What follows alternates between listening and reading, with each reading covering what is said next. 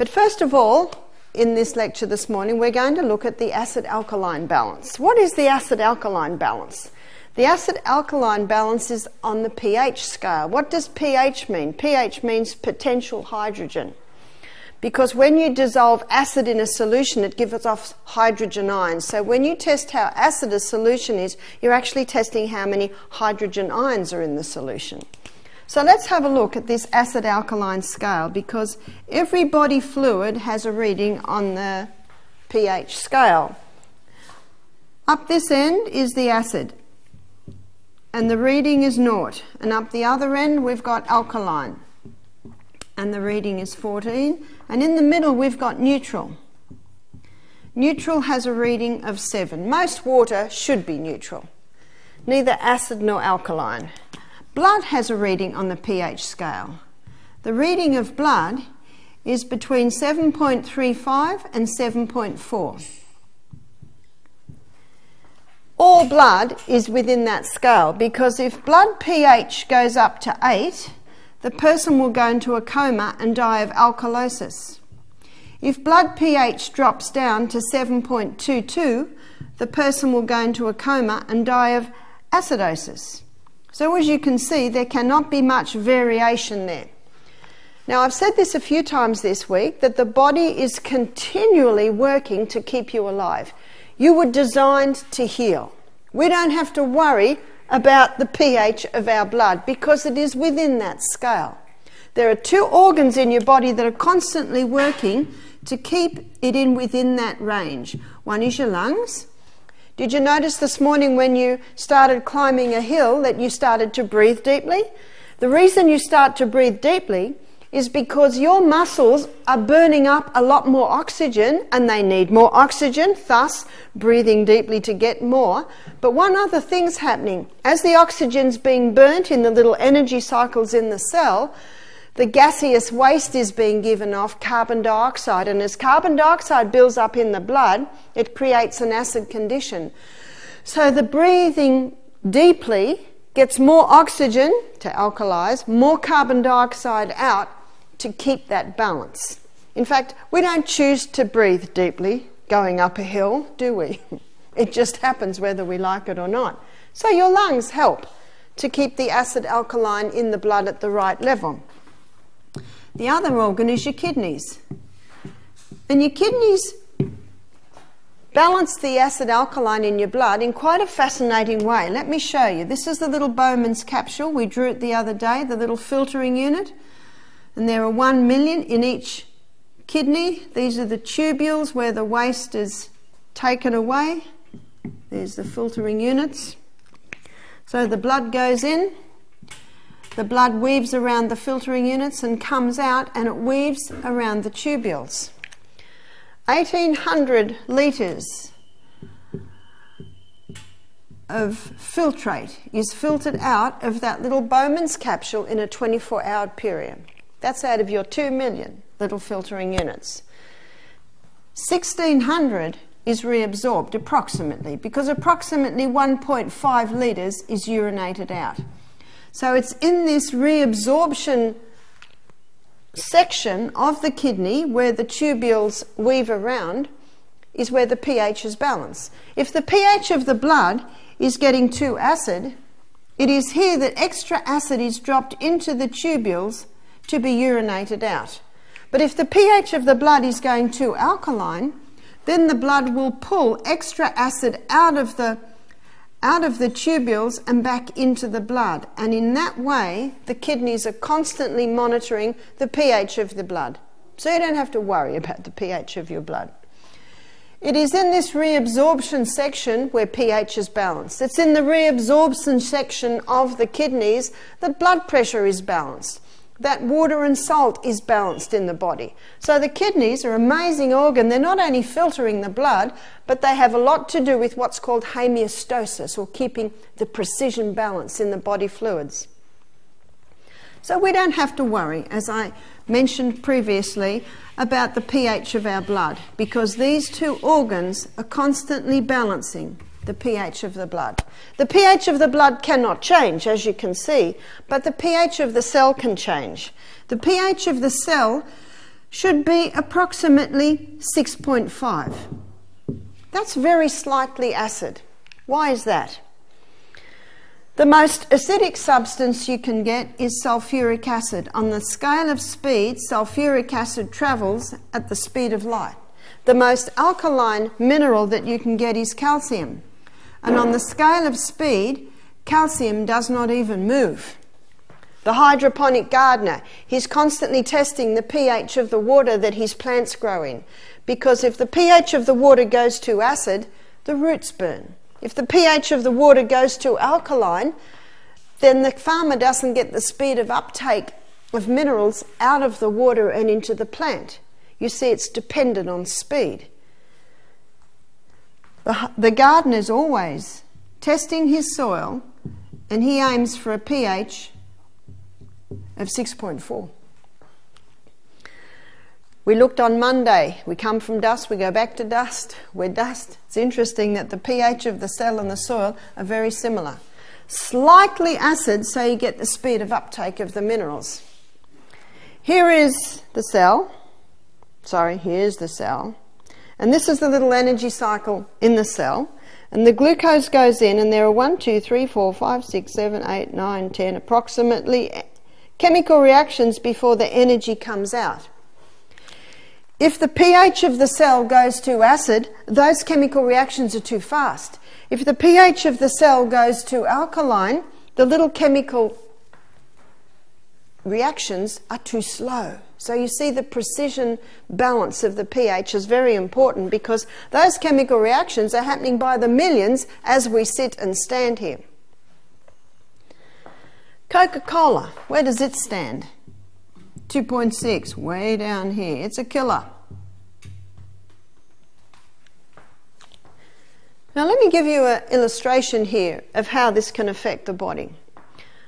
I don't know about you, but some of my family, some of my friends are breaking every law every day. They're not breathing fresh air. Maybe they've got some old pillows. Maybe one guy, I said, I'm trying to find out why I see this fungus in your blood, this big yeast presence. And I was going through everything and I couldn't. He'd not had antibiotics recently. I couldn't find out where. And I said, what about your bedroom? He said, oh, my bedroom. He said, often there's black mould on the ceiling. Oh, what's this man breathing in all night? He's not getting any pure air in that bedroom. Be very careful you don't have a lot of mulch breaking down outside your bedroom window, because that breakdown can cause it to come in the window where you're breathing all night. So pure air. If someone's not getting pure air, it can create an acid condition. Sunshine. A lot of people aren't getting enough sunshine. Not many people today are getting too much. Temperance, all the no list bring about an acid condition, as we'll see in a minute. Too much sleep, not enough sleep, create an acid condition. Aerobic exercise 4 hours a day, that would create a lot of lactic acid, creating an acid condition. But most people don't exercise enough, and so lactic acid's building up, creating an acid condition. This is a lovely illustration. I had a guest here. She was 14, beautiful artist, and she drew my pictures. She drew a nice illustration of your very alkaline forming foods, and we're going to have a look at that in a minute. Acid forming foods create an acid condition. Water alkalizes. I haven't met anyone that drinks too much water. Yet to meet that person. Dr. Christopher in America, he said, here's a sign to see if you're drinking too much water. You put your head on the side, and if the water comes out your ears, in other words, it's virtually impossible to drink too much water. There is a story of a girl who was in the newspaper that died from drinking too much water. She was actually doing an experiment with some others. They were going to see how much they could drink without urinating. She got up to 35 litres. So don't drink 35 litres of water without urinating, okay? In other words, it has to be extreme. Water alkalizes. Stress, worry, anxiety, tension, distress. Patrick mentioned the other day difference between stress and distress. Absolutely. I said to a guy one day, do you have much stress in your life? He said, yeah, and I love it. Work really well with it. And I thought, I must define this a little bit better. He got to the point where he got all his staff. He said, if you guys can finish this by lunch, you're home. And he said half a day his staff are doing more than they used to do in a full day. A little bit of stress on them to get it done. There's nothing wrong with stress. It's right. It is distress. Creates an acid condition. Some of my family and friends are breaking every law every day. Lungs and kidneys are battling to try and keep the pH of the blood going well, as it should be. And then, oh no, can of Coke goes in. Or a cup of coffee with 3 teaspoons of sugar, fairly equal. Lungs and kidneys were already being challenged. The scales are tipped. Blood pH starts to drop, 7.35, 7.34. Alarm bells go off. The last resort buffer system is called on. Calcium phosphate is pulled out of the bones into the blood in a form it should not really be in the blood, but it's a crisis. We're trying to save the life. Blood pH immediately starts to balance, 7.34, 7.35, we're safe, but at a cost. We now have this calcium phosphate floating through the blood in a crystal form. What's the body going to do with it? It'll settle on the bone as bone spurs. If you say to the doctor, what's this bone spur? Where's it from? He'll say it's a calcium deposit, which is right. What's the next question? Why has the body put it on my bone and not in my bone? And because doctors don't study nutrition, a lot of them are unaware that it's because of what I was just telling you. Some of my friends are doctors and they know a lot about nutrition, but they've done their own research. A friend of mine told me recently, she said, you know, they're starting to put a little bit more nutrition into the doctor's 7-year med course. I said, great. Because they take the Hippocratical oath, but you know what Hippocrates said? Let food be your medicine and medicine be your food. I think a lot are being challenged because the medication's not doing it, as we all know. What else happens? Bone spurs get built up. And you all now know how to get rid of a bone spur, don't you? Castor oil compresses. Little by little, it'll break it down. I've got some good news. It'll never break your bone down. You see, herbs are synergistic. They work with the needs of the human body. And a bone spur is an unnatural formation. It can settle in the joints as gout, as arthritis. It can settle in the kidneys, contributing to kidney stones, gallbladder, contributing to gallstones. It can contribute to build up on the arterial walls. It can contribute to glaucomas, cataracts. Now, if glaucomas, cataracts aren't too advanced, and even if they're advanced, this is worth a try, 1 drop of castor oil in each eye before the person goes to bed can actually break down those deposits. Worth a go, isn't it? Got nothing to lose. Will not hurt your eyes. Remember, castor oil penetrates very deep and it cleanses and breaks up those unnatural formations. Won't happen overnight, but little by little they certainly can. I think that what I have just told you is a very good illustration of Newton's third law of motion. To every action, there is an equal and an opposite reaction. The Coke created a very acid condition. That's the action. The reaction from the body is to pull the calcium out, to negate it, and then we've got the results of that. I read in an old book one day, and I'll share this sentence with you because I think it says it so well about Newton's third law of motion. This law never ceases to act as nature's equalizer, setting in motion compensatory forces to remedy every imbalance. Isn't that the true cause of disease? The body reacting to an action. It's the law of action and reaction. But what affects the pH probably more than anything else is the food that we eat. Let's have a look at the effect of the food that we eat. I'm going to make a list of alkaline forming foods and I'm going to make a list of acid forming foods. The most alkaline forming food is the lemon. And you might say, lemon is acid. You're right. You test the lemon, it is acid. Acid where it should be, in the stomach where that should be acid. Because only in an acid environment can those enzymes work that break down your protein. But when the lemon is split into singular structures absorbed into your little villi, gets into your blood, goes to the liver, and the liver sends that glucose from the lemon to the fuel to be burnt as fuel. Let's follow that little molecule of glucose way down into the energy cycle in the cell where it is burnt. All matter, when it is burnt, leaves an ash. And the food we eat, when it is burnt, inside every cell in the body is no exception. The lemon leaves an alkaline ash.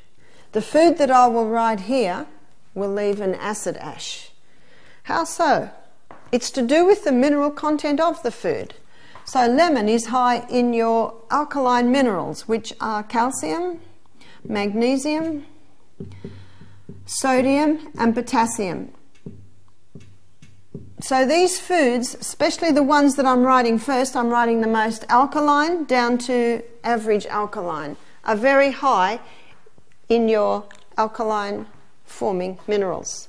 The second is the dark green leafy vegetables. Dark green leafy vegetables are the highest form of the magnesium. When you see dark green veggies, you know what you immediately think in your mind? There's my magnesium. There's my magnesium. When I did my nutrition course, I was astonished at the amount of minerals that you'll find in your dark green leafy vegetables. Remember that vegetables are high in fibre, high in minerals, low in sugars. Your fruit is high in fibre, high in sugars, low in minerals. And that's why when you broke your fast yesterday, you broke your fast on a vegetable meal, because we needed to bring in the real alkalines for the first meal. Dark green leafy vegetables. Aussies are getting better, aren't they? About 15 years ago, when I was a single mother, I was growing a big crop of cos lettuce. I didn't realise it was going to get so big. But we're in this little original homestead on a big property, and there was cow manure everywhere. So I used to pay my children, I don't know, $2 a big load of cow manure, and I had heaps. So I'd dig a hole in the garden, put the cow manure in, dig the next hole and put it on top of that, and then I'd put a little cos lettuce seedling in. Well, the cos lettuce got very big, they were about this round, and when I pulled them out of the ground, their root system had totally encased this lump of cow manure. Now these were great cows, they weren't fed any rubbish, and this is one of the problems with some manures today, is what the chooks are being fed or the cows are being fed. So I went to the local fruit and veggie shop, I knew him, and I said, Andrew, I've got all these cos lettuce, I'll just give them to you, I just don't want to see them wasted. He said, thanks a lot, I'll try, but he said, I don't think anyone will buy them. He put them out the front of the shop at something like 80 cents a lettuce. People would walk past them, buy their cos lettuce, where the lettuce leaves were looking a little sad and they just wanted their white little centres. Jamie Oliver's done a lot for Australian cooking, hasn't he? Because Aussies will buy cos lettuces today. And I love the cos because nearly every leaf has that dark green. And that's what you're looking for. How many Aussies throw away the good bits and eat that white heart? I don't think so much now. At least Aussies are eating cos lettuce and even salad mix. But buy your organic salad mix, because the salad mix that's not organic, they do soak it in some chemicals. It's a bit scary, isn't it? So your dark green leafy vegetables. Every day we should eat some form of dark green leafy vegetable. If you don't, you'll have to take a couple of doses of green barley. One man came here and he was about 65 and he would not eat lettuce. And he heard this lecture, and on Thursday lunch he started with lettuce. Because I think you'll agree with me, we serve beautiful dressings. Yeah? And if someone thinks the salad is too bland, put the dressing on. You can get beautiful dressings. My daughter works in an Italian restaurant, and when she was working in the little cafe part a few years ago, she said her boss's mother-in-law would bring in buckets of green leafy every morning. Wonderful way to increase your green leafy: Italian parsley, curly leaf parsley, oregano, basil. It's autumn now, and it felt like autumn this morning, didn't it? We're early March now. This is the time to put your rocket and your coriander seedlings in. They're your winter greens. Don't put your basil in now, the frost will kill it. We're still eating basil. We've got a beautiful basil plant that we've been using to make the pestos that we had yesterday. What a nice way to eat dark green leafy vegetables as pesto, eh? And one day we didn't have any of the herbs, and I was in the shop and I bought what I thought was coriander, and it was Italian parsley. Well, we just made the pesto on that. Put a little bit of dried basil in, and that was just as nice. I haven't met anyone who doesn't like the pesto. And you see, yesterday we served pesto with the cannellini beans.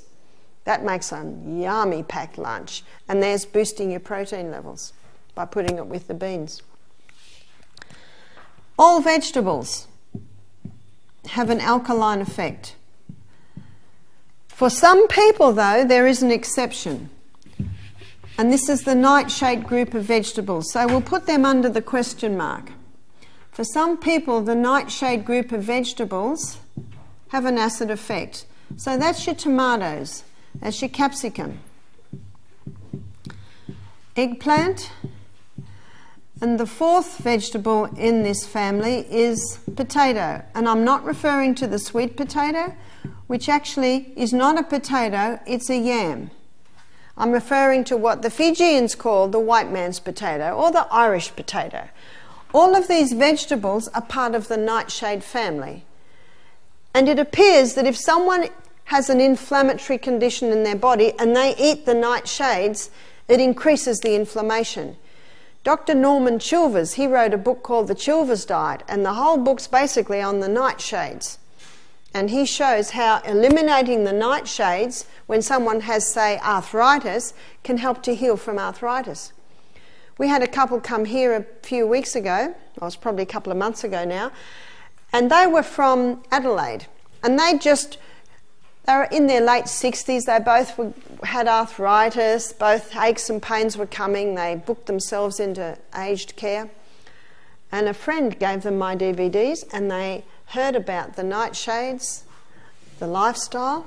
So they thought, what have we got to lose? The lady stopped the nightshades, they started exercising, drinking more water, having a light evening meal, stopped the coffees and the teas, both lost 10 kilos. The lady said all her arthritic pains went and the joints started to go down. They got a new lease on life. They said, what are we doing in this old folks' home? So they got in their car and decided to have a bit of a holiday. And halfway around their holiday, they stopped in here and did a week here. And this lady, you could not take the smile off her face. She said, I'm so excited. I thought my life was going into the latter, slower years of life. She said, I feel better now than I even felt in my 50s. You see, there is a formula, and if you abide by the formula, you will get the results. She said, do you think I could start eating some of the nightshades? I'm not sure, I said. Who will tell her? Her body will tell her. Absolutely right. One lady conquered her arthritis, started eating this, and in 1 week it was all back. I said, well, maybe the body's saying half a tomato 3 times a week. Maybe the body's... You see this?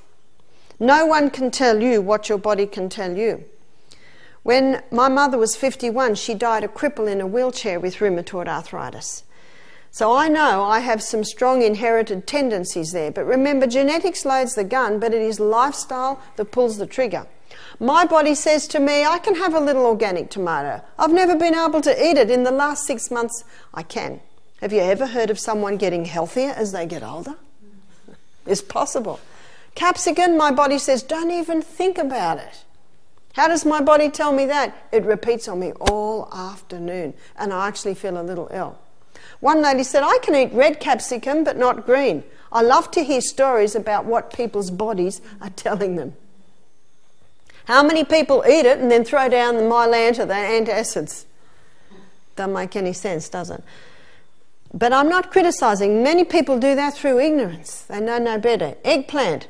Myself, I might eat a little eggplant once a week. Potato, I have a little potato most days. My husband has about 5 times the potatoes that I have. He's obviously not got a problem with the nightshade. So can you see, this is for you to play with. This is something you play with. The fine tuning is yours. One lady said, but I love that food. I said, how much do you love your arthritis? That's not forever, as this lady discovered. Something happens when you cook tomatoes. When you cook tomatoes with olive oil, and I think you'll agree with me, it's the nicest oil to go with a tomato. When you cook tomato with olive oil, something's released that is not available in the raw tomato. It is a potent antioxidant called lycopene. Raw tomato will deliver what cooked tomato won't, and cooked tomato will deliver what raw tomato won't. I don't believe in an all raw diet, and I don't believe in an all cooked diet. I think we should be having half-half. A lady rang me recently and she said, Barbara, I've got terrible irritable bowel. I had it 10 years ago, but I have been managing it. She's about mid-40s. I said, tell me what you're eating. She said, I'm having a big fruit salad for breakfast and the seeds. I said, I think you should stop the raw. She said, stop the raw? I said, just think of this. You just think of the lining of your gastrointestinal tract. What is raw carrot like when it hits it compared to soft carrot hitting it? She said, I never thought of that. I said, what are you having for lunch? I'm having a huge salad. I said, stop the salad. Just have cooked vegetables for lunch. Anyway, she was a bit hesitant because she had it in her mind she must have raw. I said, raw's very important, but you're in a crisis and it's just for a period of time to settle down that stomach. I said, have slippery on before every meal and just have some gentle cooked food. She emailed me a week later, wow! She said, I'm totally over it. She said, I never ever connected the raw food with the irritation. Now, I myself, I believe most people eat too much cooked food and not enough raw. All raw is extreme, all cooked extreme. On an all raw diet, it's very difficult to get the protein that you need. So it should be a little bit of both. 1 cup of cooked legumes, say lentils, will deliver 15 grams of protein. 1 cup of lentil sprouts will deliver 6.9 grams of protein. Can you see sprouting it, even though, you know, it's certainly very digestible, you actually bring it back to a plant. And you have to be very cautious with sprouts, especially in hot weather, they mould very easily. So if you do the sprouts, they really should be kept in the fridge. So a little bit of cooked and a little bit of raw is very, very important. I myself aim for about 50-50. And I had a lady come here who was absolutely huge. She went on a raw diet for a week. It was very good for her. But some people can't handle that much raw diet for a week. For someone who is a little underweight, they have to be very cautious of the all raw. Lady rang me from New Zealand. She's got breast cancer. She's conquering breast cancer. And she's been managing it very well for about 6 years now. She's very tall and very slim. And she'll be in her 70s now. She said, Barbara, I've been reading up on raw diet. I think I'm going to give it a go.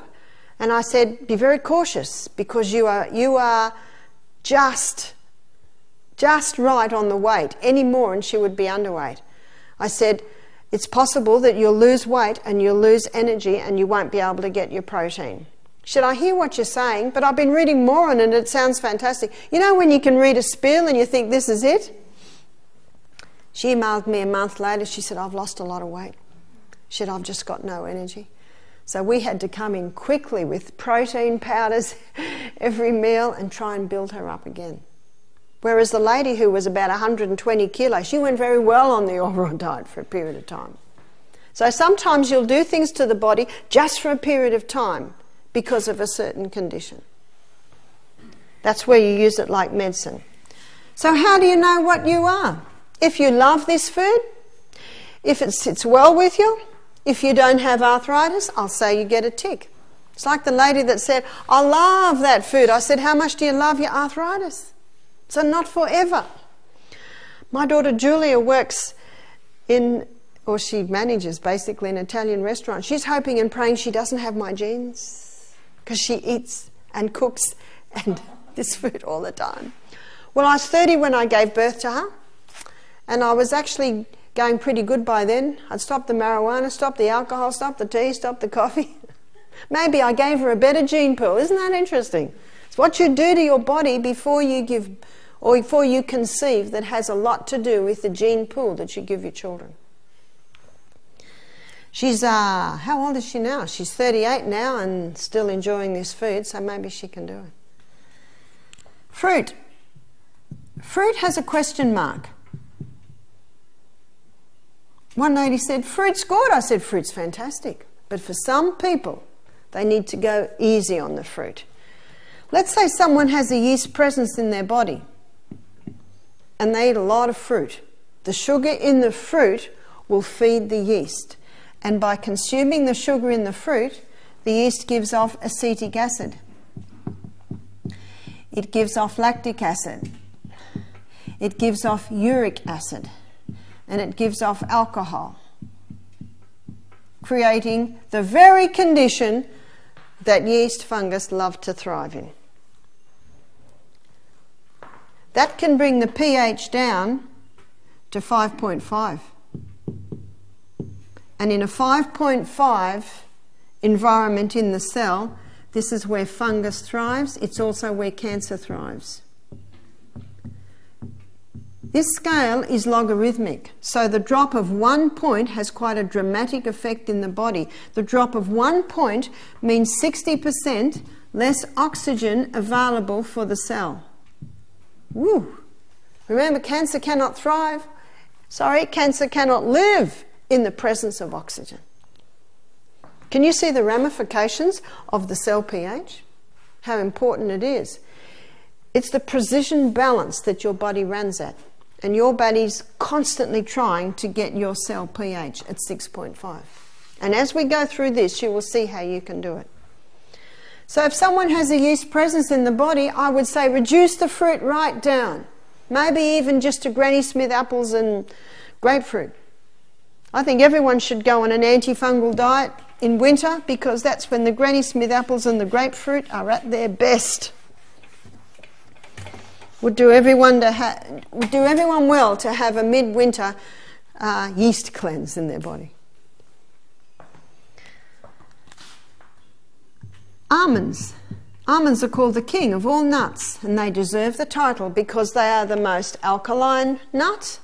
They are the nut that is the highest in protein. 26 grams of protein to a cup of almonds. I don't suggest you eat a cup of almonds.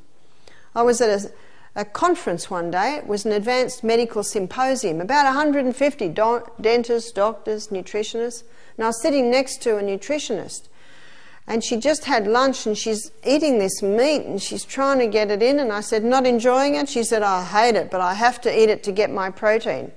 I said, really? Have you tried vegetarian?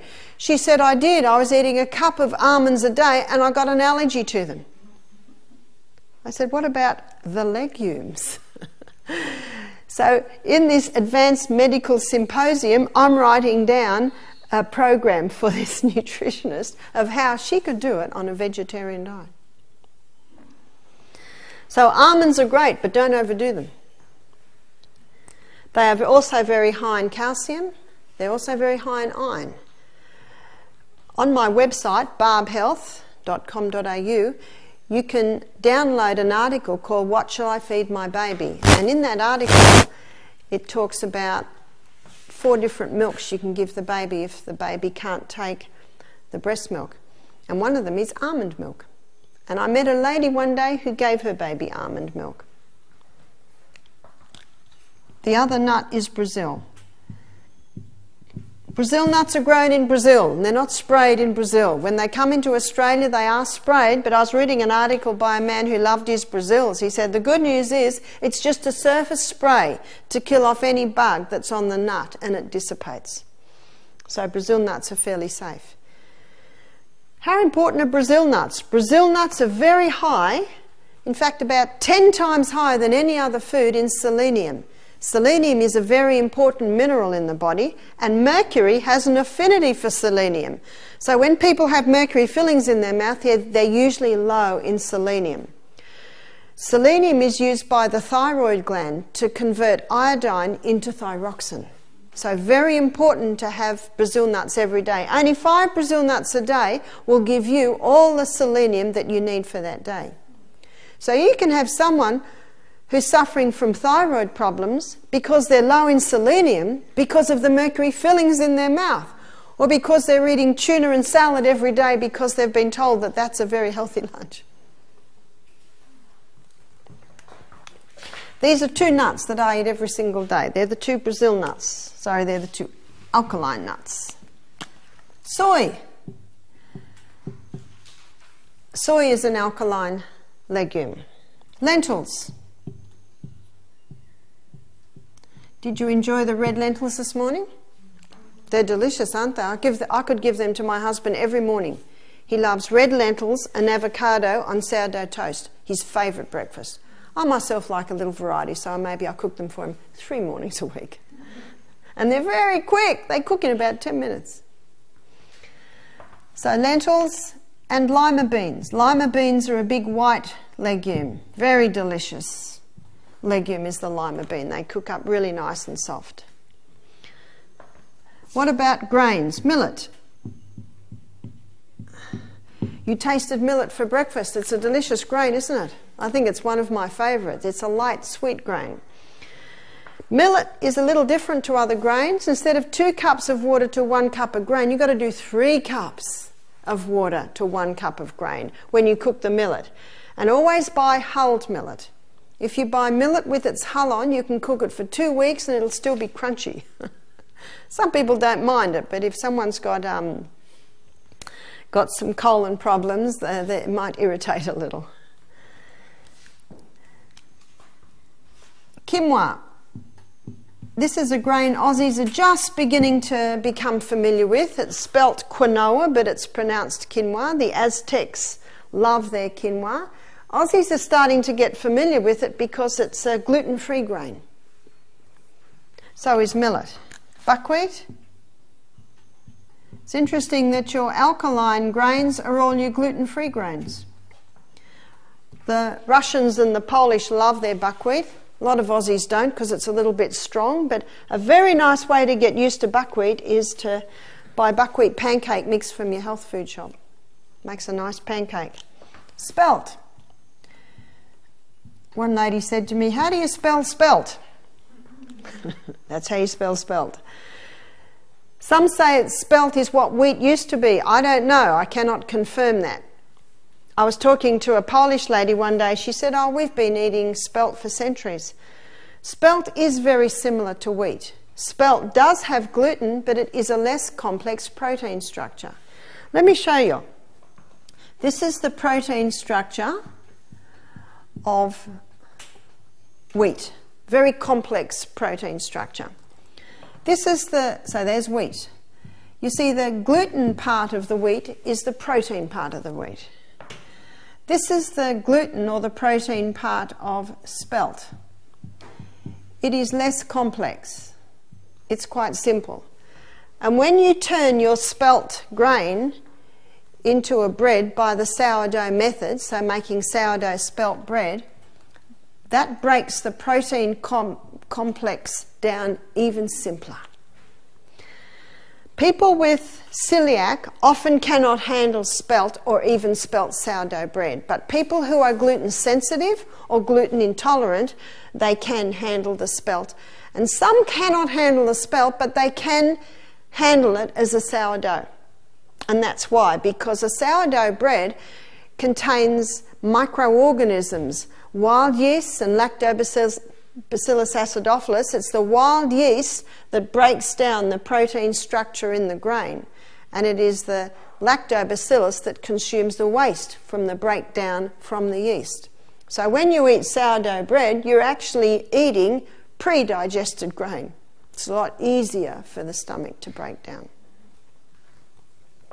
Why are so many people gluten intolerant? I would say 75 to 80% of guests that come here are either sensitive to gluten, gluten intolerant, or the severe sign is celiac. Why is that? There are 4 reasons. One is babies are being fed starch too young. Strange things are happening today. People are feeding babies food and human beings, adults, are drinking milk. Isn't that strange? We don't think it is because we're so used to it. It's only the last 100 years that babies are being fed food. Now, when I was a young mother, I didn't like the way mothering happened. I didn't like that you had to buy all these contraptions and all these special foods and formulas. So I decided that I would make island women and African women in villages my mentors. And I was going to mother like they did. I slept with my babies, I breastfed my babies, I carried my babies in slings until they could walk, and I didn't feed them. And I didn't feed them because they didn't have teeth, because that defied reason to me. I thought babies should not eat until they can sit, till they can get the food, until they have something in their mouth to chew it. Does that make sense? You know, there's been a death, no one attended the funeral because no one knew he'd died. It was the death of common sense. Isn't that right? We may not be doctors, but we have common sense. So that's what I did. My babies had lots of wet nappies, they were happy, they were well padded. I thought, they are not giving me any sign that they need any more. Some people want their babies to sleep through the night. Well, my baby slept through the night from about 2.5 years. And I just slept with them. And if they woke, I just stuck them on. And people would say, give them something at night. They'll sleep through the night. Give them something at night. They're so knocked out from this food that they can't digest that they go... Bit scary, isn't it? The fact is that the first teeth are the 4 up the top and the 4 down the bottom. They're tearing teeth. And they come when a baby's between 7, 9, 10 months of age. The next teeth are the molars. The molars come through here and they appear between 14, maybe 20 months of age. Now those molars are grinders. And what do you grind? You grind the grain. So babies should not be having any grain till those molars are there. And science shows us that when those molars appear, something is started to be released in the mouth called Alkaline. Alkaline is not released in the mouth until the molars are fully through. And it is Alkaline that breaks down starch. So when babies are given starch before their molars are there, they cannot break the starch down. I first heard about this when my daughter Emma was in hospital with whooping cough. She was admitted for 6 weeks whooping cough when she was only about 6 weeks of age. And I got to know this male nurse. By the way, my daughter was the worst case they'd ever seen. She got to spasming without coughing. She was preemie, so she was this tiny little thing. When she finally was dismissed from hospital, discharged, she was 4 months old and she was 7 pounds. They didn't expect her to live. And she was under immunisation age. So when my next child was born, I immunised him at 2.5 months, and then he got a terrible reaction. So one of my children got whooping cough, the other one got the reaction. What I know now, I don't advise immunisation at all, because if the body's designed to heal itself, it doesn't need that. But in hospital, my baby got so sick, one day one of the male nurses came through and he saw her arm waving. And this surprised him because Emma just lay there. The only time she moved is if she was coughing. And he went up to her and she's bright blue and she's just spasming. And he immediately pushed the buzzer and gave her mouth to mouth, and it saved her life. Now, I got to know this male nurse quite well, and he was in charge of the malabsorption syndrome ward in Camperdown Children's Hospital. He said that ward is full of babies who are fed starch before they've even got teeth. Starch before they've got the molars with the Alkaline. And he was very strong on it. Now, Emma's 35. This is 35 years ago. So I got that message very young. He said babies should not have starch till those molars are there. Now you read most baby feeding brochures. Who wrote them? Turn it over. Heinz Baby Food. What are they going to tell you? And then there was a message came out, breast milk doesn't have enough iron in it after 6 months of age. Only the first 6 months does breast milk have enough iron in it. So you've got to feed the baby food after 6 months of age. And so I read this article in an ABA, Australian Breastfeeding Association article, where they got all these babies and they gave them the exact amount of iron as a supplement that was in the breast milk at the first 6 months. They all got diarrhoea. You see, God didn't make a mistake, hey? And that's the beauty of breast milk. Breast milk when the baby's 2 weeks old is perfectly designed for that baby's needs. Breast milk at 6 months, perfectly designed. Breast milk when the baby's 2 years old, perfectly designed. The breast milk changes as the baby grows. You can never get another milk to do that. So I didn't feed my baby's food. James, he's 34 today, built like this, you know, biceps like my thighs, master builder, smart guy, strong, healthy, fit. He did not eat any food till he was 16 months old. My daughter Emma, she did the same with her babies. She had twins running round, this tall, running round, little toddlers, and they'd never even tasted food. You'd never hear that, do you? She said, one's got the teeth, the other hasn't. I'm not going to give it to one until the other's got their teeth. And it certainly didn't hurt these little girls. Breast milk is perfect. And the baby should be the guide. When the baby can sit, when the baby can feed itself, when the baby has a good set of teeth to be able to chew the food. Does that make sense? Makes total sense. What's happening is we're getting adults in their 30s, 40s, 50s developing gluten intolerance because of what they were fed as babies. So that's one of the reasons we're seeing so much gluten intolerance. Malabsorption syndrome is set up in the gut because this starch is coming down and it hasn't been broken down. Number 2, Aussies overdo gluten. Let's have a look at how many of these foods have gluten. Most cereals, all breads, all cakes, all pizzas, all pies, all pastas. The majority of the food that Aussies eat is gluten. Let's have a look. Wheat bix and toast for breakfast, cake biscuit mid-morning, sandwiches or pies for lunch, cake biscuit mid-afternoon, pasta, pizza for tea. What's that? 100% gluten. It's just overdoing the gluten. Number 3, most wheat in Australia today has been hybridised to produce more gluten. Why? Well, then the pasta doesn't fall apart. Then the bread doesn't crumble because gluten gives it its elasticity. So if you have a look at grain in its natural state compared to grain today, today's grain has sometimes 3 times the gluten as it had in its traditional state. And the 4th reason is most grain today, most wheat today is grown with superphosphates. We had a wheat farmer's wife here, only about 3 months ago. And I was asking her, she said, yeah, they all grow it with superphosphate. We don't do it anymore, we just lease out our land, but they grow it with superphosphate. Superphosphate produces show ponies of vegetables, of grains, look good, but it doesn't have the minerals. Too much phosphorus, which is an acid-forming mineral. You see, when superphosphate's put in the soil, it kills all the microorganisms in the soil because it's so harsh.